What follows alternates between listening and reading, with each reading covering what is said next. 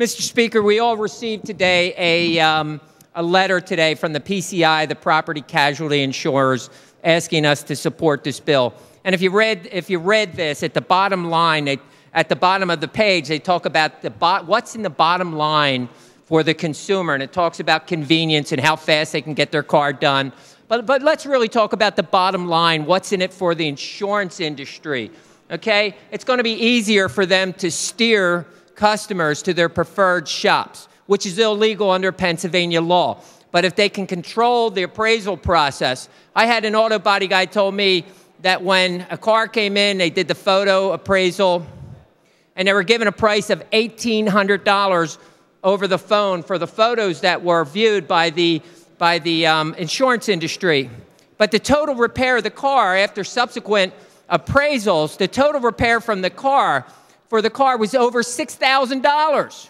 So they're going to lowball it and try to steer, okay, with this process, they will lowball this and steer it to their preferred shops, which is illegal, okay?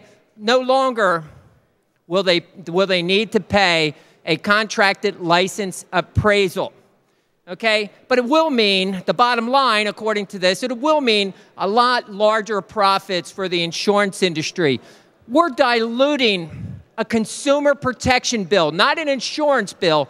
This is a bill about consumer protection. We're dealing with people's automobiles. People drive around in these automobiles with their newborn babies, their families, and we're going to allow a shoddy process like this take place. What the maker of the legislation, this bill, didn't tell you was 2 states. There were 47 states that allowed for this. In the last 14 months, 2 states have found this process so egregious, and they found the insurance industry taking advantage of the consumer so badly, they've repealed this process and have outlawed it. Okay? I really think we should be aware of what we're going to do before we allow this process to take place here. Mr. Speaker, where's the Commonwealth's responsibility to the motoring public? Where are the requirements that under the safety is paramount guidelines stipulated under the personal inspection of the Appraisals Act and completed by a licensed appraiser? Mr. Speaker, the Pennsylvania Vehicle Physical Damage Appraiser Act was written to protect consumers and your automobile investment.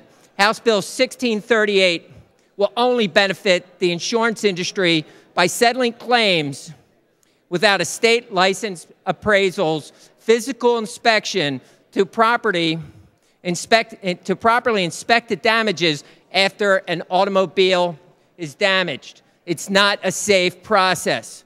Photos estimates are not accurate. They're not an accurate method to appraise damages. The vehicle owner will lose big under this scenario. The industry will settle claims unfairly.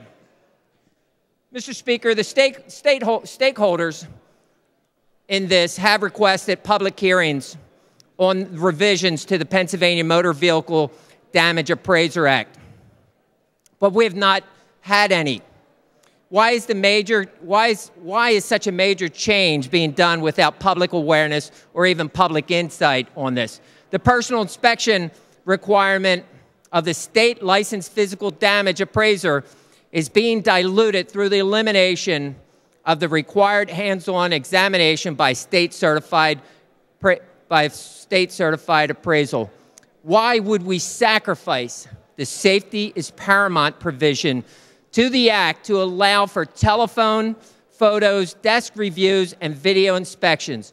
I would ask the members in this House to vote no on this, because eventually we're going to deal with it again when we find out that this is so egregious it'll be back here before us to repeal this law that we're going to vote today. I'd ask the members to vote no. Thank you.